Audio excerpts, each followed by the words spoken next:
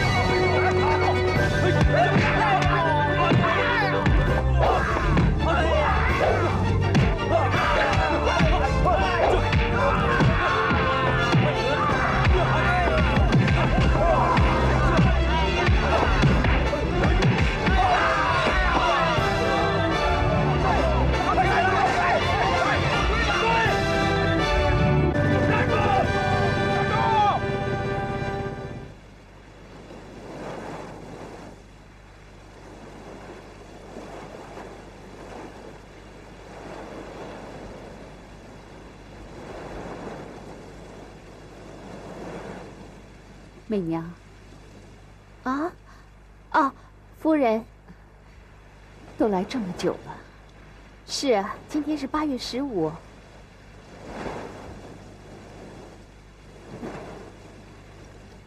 你又想家了吧？回夫人，我已经没有家了。谁说没有家？你看那对面的岛，不就是你的家吗？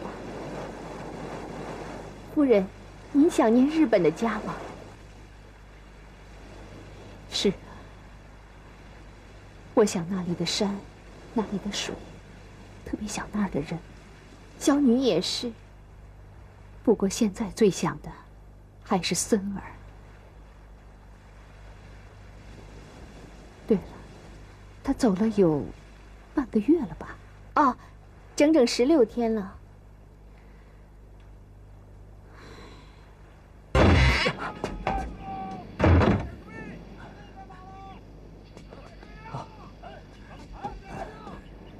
对不起，老人家，我后边被清兵追赶，我跑不了。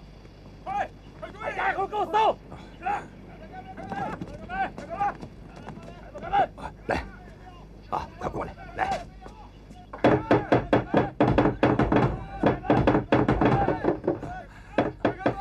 此地无处藏身，我绝不连累诸位。慢，去救你一下。开门！开门！开门！开门！开门！给我打开！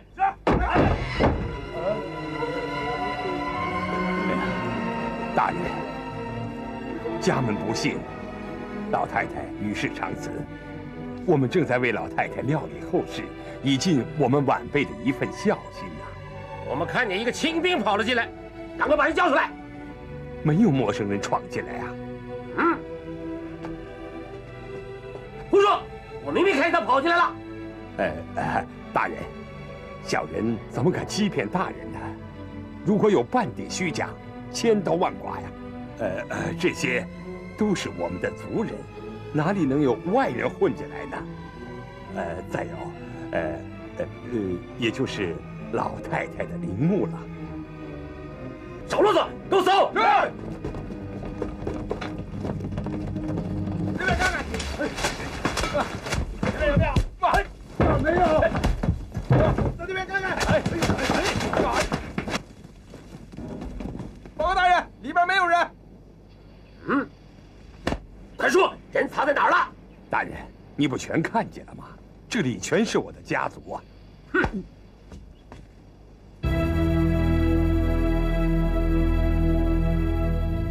把他给我撬开！是。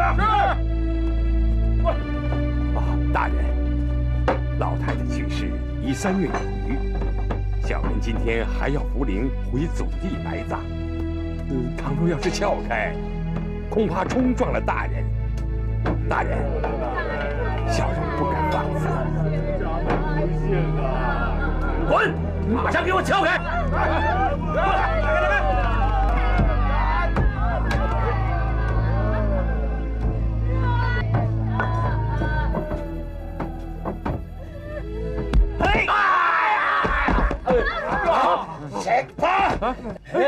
他抓住他，救他！快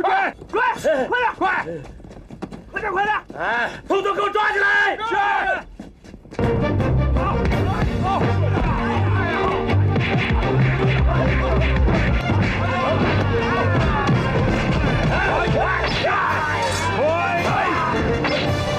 赶快把客官放出来，一起上后山。哎呀，坏了，他憋死过去了。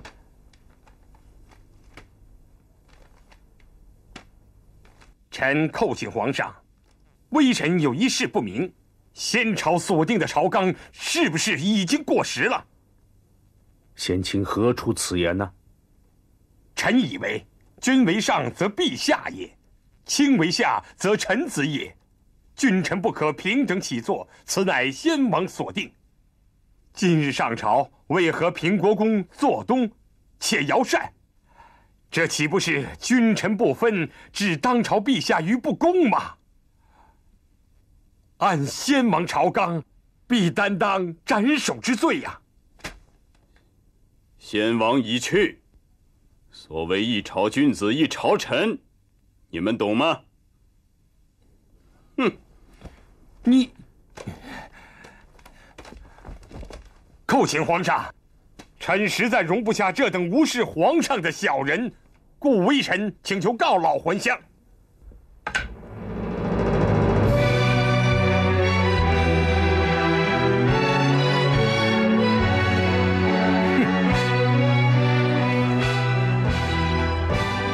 小题大做，为何如此小题大做呀？如今清军压境，为何我军迟迟不肯发兵北进呢？难道守住福京这弹丸之地，就可以保住大明江山了吗？皇爱卿所言极是。平国公，你怎么说？陛下，我是守住了这福京的弹丸之地，可是有的人连这弹丸之地都守不住，从大老远的南京跑到我这弹丸之地，来欺山来了。要是没这弹丸之地，能有今天的朝廷吗？能有我们这些人像模像样的上朝的机会吗？平国公，您言下之意是容不得我等从南京落荒而来的臣民了。哼！芈月乃我大明朝之疆域，不是某人之私有。你为何出言不逊呢？不错，芈月是大明的疆域，但芈月是我郑芝龙用血汗打下来的江山。郑芝龙在，你说的太多了。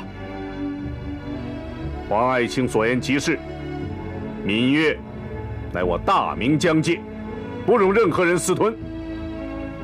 退朝。退朝！他醒了，他醒了，他醒了。客官，你觉得好些了吗？啊，客官，好了吧？啊，多谢大人相救。哎呀，客官，说来惭愧呀，我们一时疏忽，差点要了你的性命。哎，如果老夫没有猜错的话，你是大木吧？哎，我是大木，您怎么会认识我呢？我姓周，名鹤之，啊，哎，你是周贺知大人，我找你找得好辛苦啊，请受我一拜。大伯啊，你怎么独自到此地来了？我是专程来找您的呀。找我？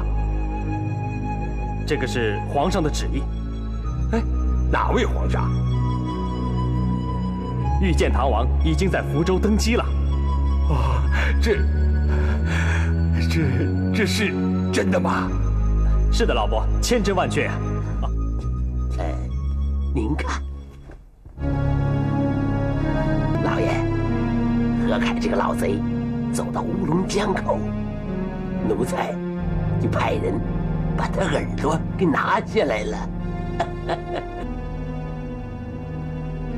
谁让他跟我过不去来着？那太师爷的亲家。算了，看在他是我郑家的亲戚，有何凯老贼这只耳朵示警，就足够了。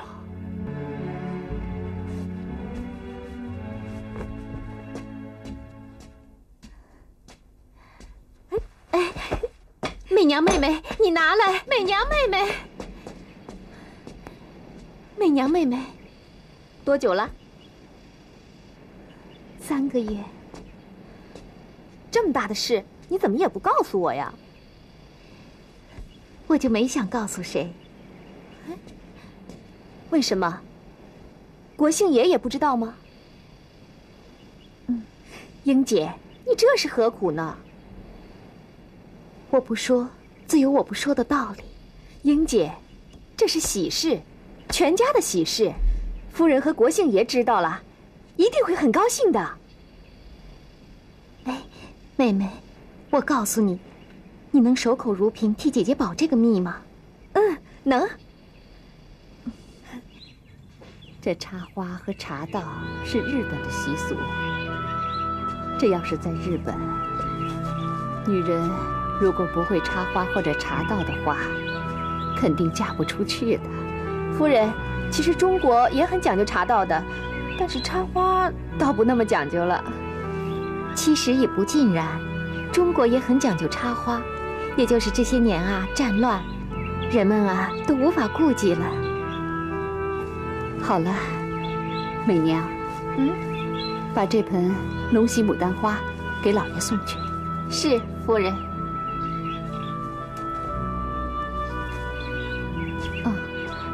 儿媳呀，你把这盆千鹤丝香摆到大木房里去。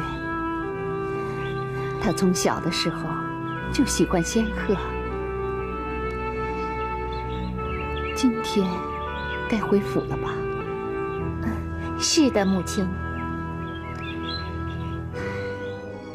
陛下，兵部尚书周贺之见驾。即刻召见。让他到后殿去见朕。是。大木这孩子，总让我惦记着。不过我记得他很小就很懂事。有一次他3岁，好像那时候就能分清是非好坏。有一天跟他小舅舅田川一郎，他非说小舅舅踩了他一窝蚂蚁，逼着他把他们救活。还说他欺负邻居家的孩子，说他小舅舅很坏，好长时间都不理他。国姓爷啊，就像您那么善良，还那么倔强。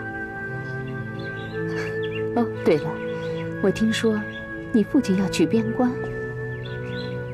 对，母亲，儿媳正想向您告假，想回家看看。那贤媳就快去快回吧。啊，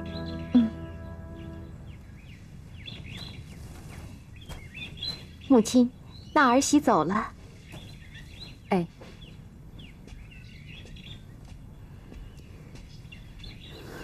少提你的父帅，我就当没有这门子亲戚。父亲，人家平国公也是为了人郑家的祖业。再说，虎不可失威，人不可失势，他怎么能放弃那万顷良田？还有，不要说了。如今山河破碎，大明危在旦夕，谈何祖业？哼！他这个人不以国家危亡为重，处处与朝廷存有二心。一个堂堂的武官，不说领兵挥师北上，倒让我这么没有一兵一卒的文官去阻截顽敌，他郑芝龙还有何脸面立于世间？我都替他害羞。朝中传言说，寡人只求地位，不图北伐，留恋着天兴府，忘了南京，有负于列祖列宗在天之灵啊！甚至连城中百姓也这么传说。朕现在是权柄与人，受人挟制啊！朕空有其名，只不过是一个傀儡而已。啊！贤卿，朕封你为太师太务，掌管兵部。臣谢主隆恩。你认为今后该如何办？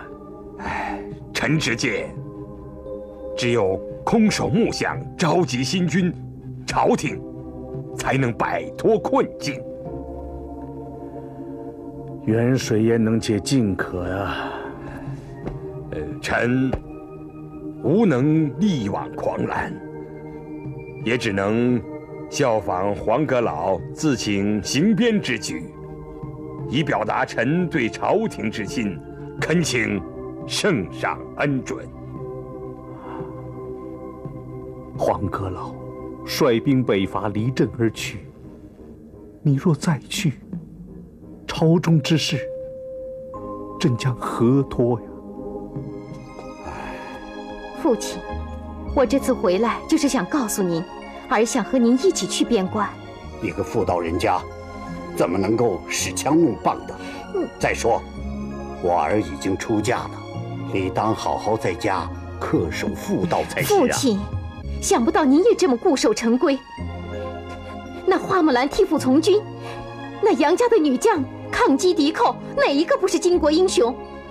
为什么我就不行？好，就算为父准你去了，可你那国姓爷呢？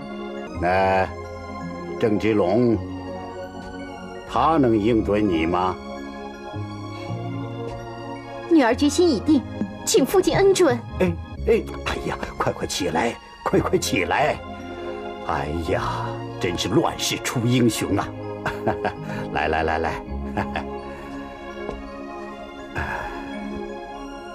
儿啊，我儿生不逢时啊，没有赶上太平盛世，却赶上这兵荒马乱之年，让我儿还要随父边关征战，这枪林弹雨的，为父于心何忍呢？父亲，儿啊！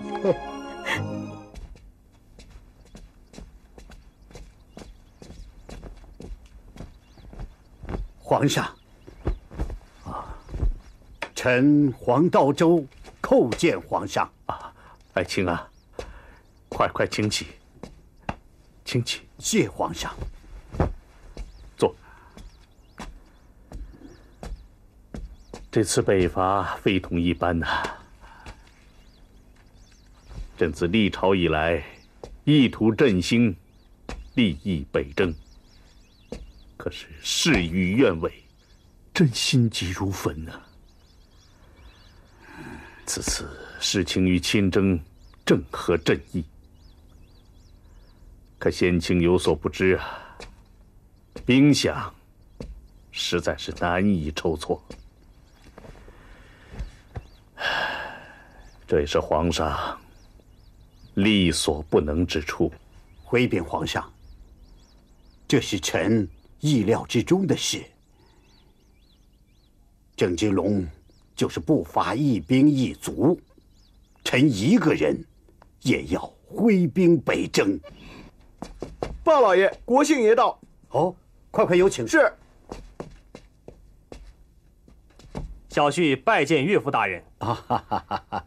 经闻岳父大人北征军费匮乏，前来送上3000两银子，略表一点心意。哎呀，多谢国姓爷，何必如此客气呢？啊，请坐。怎么，贤婿？想必小女已经对国姓爷讲过了吧？不错，岳父大人此举令小婿敬佩之至，小婿倍感惭愧。岳父大人年高体弱，一路上需多小心啊。贤婿果然是一个深明大义之士啊！老夫此去有一句心腹之话，不得不向贤婿讲。你父亲郑芝龙心怀叵测，贤婿不得不防啊。怎么？啊，我看贤婿倒是个可托大事之人。危难之时，不如与周阁老商量，以免大厦将倾，让你一人独立难支啊。啊，贤婿放心，老夫早已把生死置之度外了，何况还有他们母女沿途照顾呢。难道英姑也要北征？难道英姑没有对国姓爷讲过？讲过。不知岳父大人何时启程啊？啊，明晨卯时出发。望儿，只因你和妈妈一样。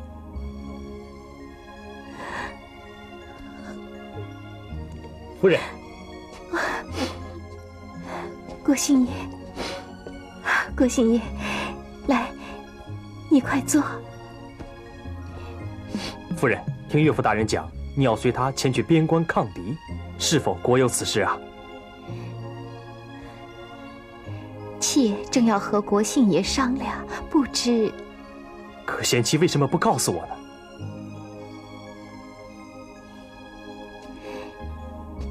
妾不敢不告诉国姓爷，只因事情太急，只不过是国姓爷最近老忙于宫中，即便是来，也是来去匆匆。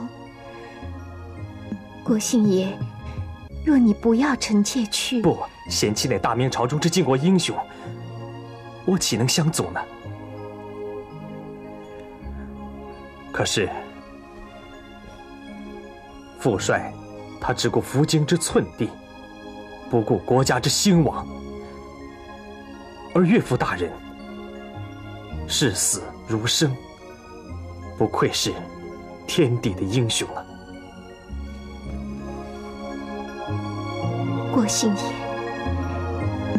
我父帅只不过是为报效朝廷，尽一点微薄之力。贤妻此去陪伴父母，义尽忠孝，成功我感激不尽。不过贤妻虽文武双全，但是要切记战略、战术之兵法，兵贵如神的道理。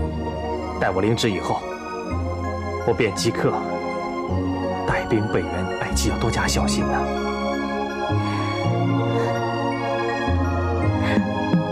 国姓爷，国姓爷。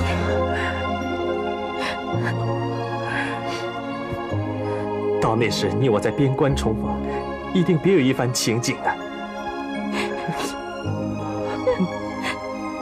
英姑明早还要上路，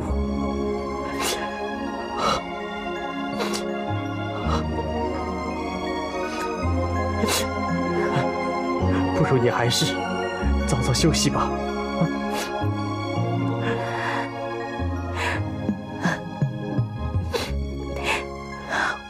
我还有一件事没告诉你。什么事啊？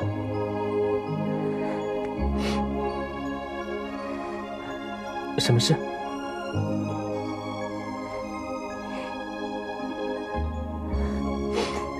等你带兵北援时，我再讲，也不迟。也好。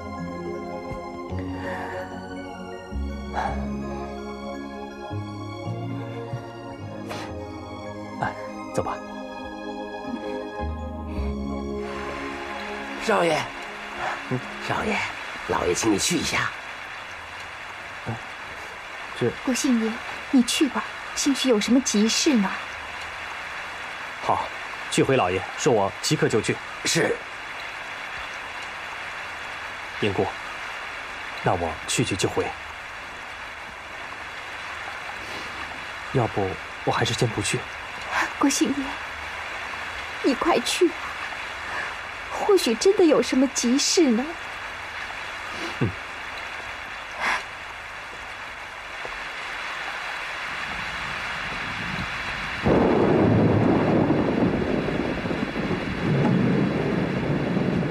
孩儿给父亲请安。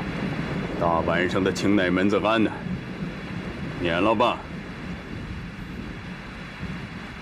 我问你，你那岳父大人最近到朝里去请功了。我儿久居宫中，想必知道这件事了吧？我知道，但是我不明白父帅的意思。哼，这是故意让我下不来台。我对他一向不薄啊，他却事事处处和我作对。我拥立隆武帝，他反对；我上朝做头班，他妒忌；我保卫福京，他给我拆台。这下好了，他成了朝廷的大英雄了。一时间，朝廷上下谣言四起，硬说是我按兵不动，跟朝廷怀有二心呢。还说我有叛清之嫌，居然把我比成了叛将洪承畴。你误会岳丈了，父帅，他见大明江山难保，为报效朝廷，置自己生死于不顾啊！父帅，住口！你还替他说话？你们一个一个的都背叛了我。想这几十年风风雨雨，我郑芝龙何时退缩过？崇祯5年，福建遇到了100年不遇的大旱呐，百姓们衣食无着，颠沛流离。是我郑芝龙拿出了全部家当救济他们，还把他们送到了台湾，躲过了这场灾难呐。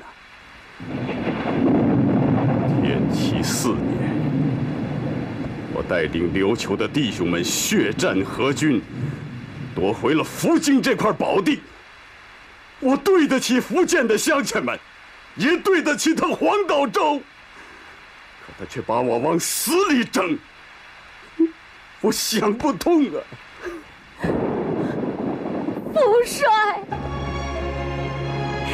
英姑，父帅，您别生气。您真的错怪我父亲了，我父亲绝不可能和您作对。你来干什么？给我滚！你们都给我滚！父帅，父亲，您要多多保重。回来！告诉你老子，就说是我郑芝龙说的，我再也没有你们家这门亲戚了。父帅，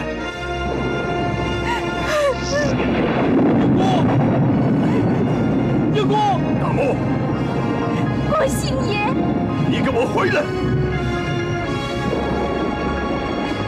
英姑，你回来呀，英姑！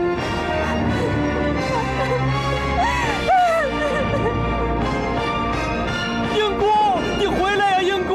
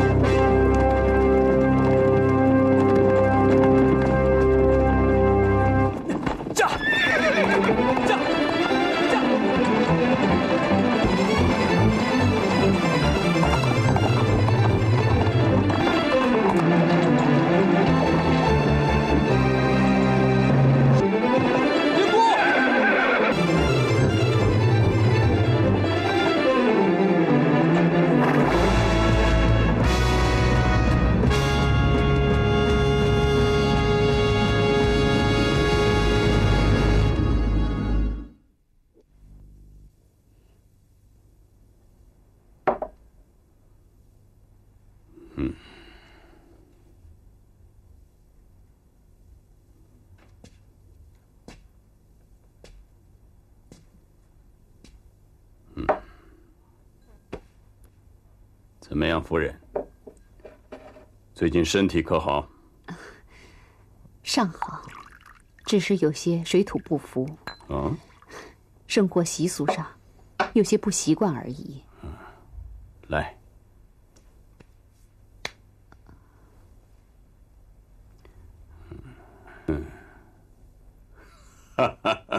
夫人不必焦虑，我正在打造一座全日式的夏园，马上就可以入住了。母亲，父亲。哦，是孙儿啊。孩儿拜见母亲。父亲，坐吧。孩儿有一件事要问你。大明江山已经破碎，国家已经危在旦夕，岳丈大人分家抗清，百姓也纷纷入伍。您一个八面威风的大将军，留在家里却不出征，您怎么对得起父老乡亲呢？你懂什么？小小年纪，总来教训你老子。大木，你父帅这么做，总有他的道理。你仔细听听。大木啊，你涉世未深呢。你不知道你老子创造这份基业流了多少汗，吃了多少苦。那都是你二叔四叔血洒疆场，用生命换来的。不错，清军压境，步步为营，势如破竹。此时我要用我的100万大军去北伐，必将全军覆没。到那时候，谁来保卫福京？又有谁来保卫你的家乡安平和延平？又有谁来保卫你的父亲和你的母亲？你这不是拿着鸡蛋往石头上撞吗？哼！父帅，如清军攻破边关，直插福京、延平、安平，到时候你保得住福京？你保得住我的延平、安平吗？你保得住你自己和我的母亲吗？国破家亡的道理，你不是不知道吧？放肆！如今边关告急，皇上心急如焚，下达谕旨数日，您却迟迟不出兵，你想干什么呀？我要先保家，后保国。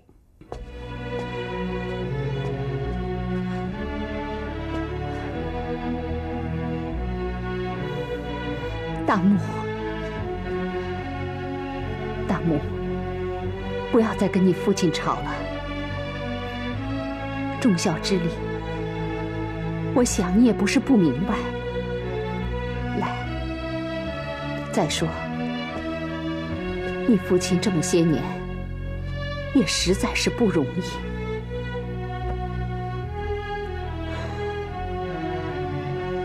我记得，在天启年间，他那时候一直在海上漂游。好像是天启年间的7月15，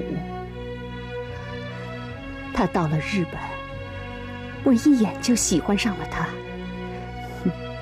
你知道为什么吗？因为他身上有股霸气，有一股男子气，而你身上儒气太重，一点都不像他。你又爱哭，这倒有点像我。中国有句俗话怎么说的呢？叫“男儿有泪不轻弹”。你看你，怎么说着说着又哭了呢？大木，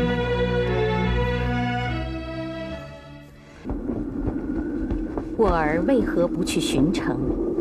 母亲，站在这里想什么？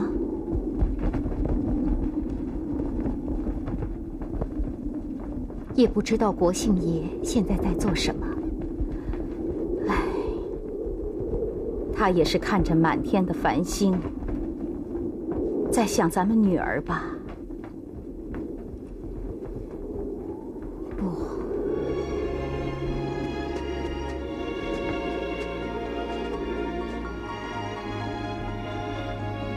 国姓爷和父帅一样，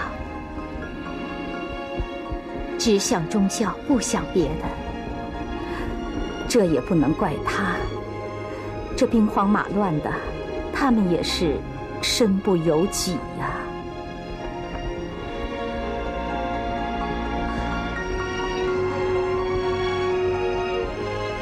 母亲，大女儿刚从您的怀里一下世，就过着这样兵荒马乱的日子，儿多希望有一天能够好好的服侍您和国姓爷。母亲，什么时候才能国泰民安呢？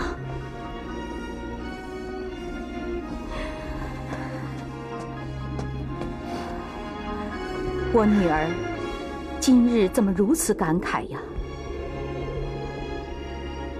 父帅说女儿生不逢时，您说对吗？对，也不对。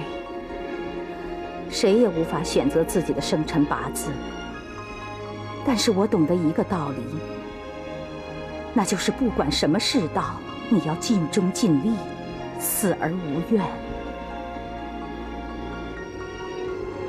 母亲，儿既虽复来此，就早已视死如归了。不过，女儿有件事想跟您说。什么事？女儿有事理当告诉母亲。算了吧，等国姓爷收复了边关，那时候再说吧。唉，你呀，总是有主意。哎，母亲，父亲此次请战是不是和平国公分庭抗礼？怎么会呢？你父帅是不得已而为之。他平国公屯兵不进，你父帅总不能像他那样丢下朝廷不管，只看福京之寸地。何况听传言，他与清军有关。母亲，您怎么如此世俗，风言风语的去中伤别人？我儿今天是怎么了？母亲，儿今天心情不好，儿再也回不了国公府了。是因为你到了边关，平国公将你给休了。是平国公他生我父帅的气，把儿给赶出去的。有这等事？你怎么不早告诉我？你父帅知道吗？不能让他知道。你知道，他如今身负重任，援兵粮饷迟迟不到，这清军又步步为营。女儿，我现在恨不能马上去替父亲亲阵杀敌。就算女儿有意思，也在所不惜。我儿忍辱负重，真不愧是巾帼英雄。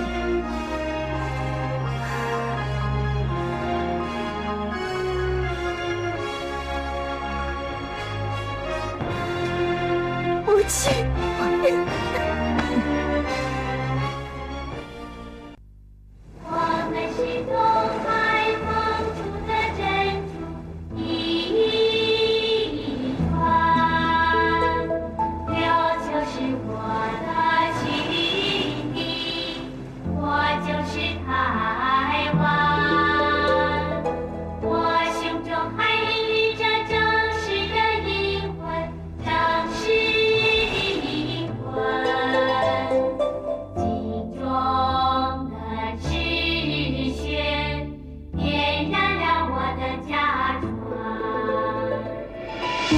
们是东